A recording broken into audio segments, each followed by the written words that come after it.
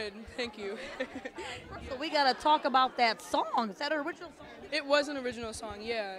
Yeah. Can you tell what was the inspiration behind it? How long did it take you to write it? And Yeah, so that song is kind of about, like, if I ever start to become a jerk or if I ever start, acting crazy, like, just don't let me forget who I am.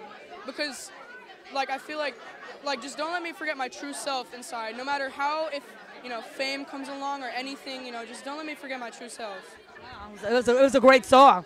Now, how did you feel tonight performing at the Dolby Theater, the biggest stage in America, the world famous? You know what? Not a lot of people get to say that in their lives. So just being able to say that I'm here, I just get emotional. Like it's just I'm so blessed.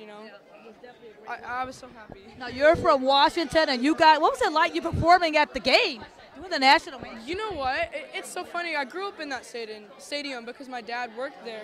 Like I grew up there, and never ever was I just like, man, maybe I want to go sing the national anthem. And I think it was so crazy because it's such a cool experience, and for my dad too. He's been there forever, and I think that he just was so proud. So yeah.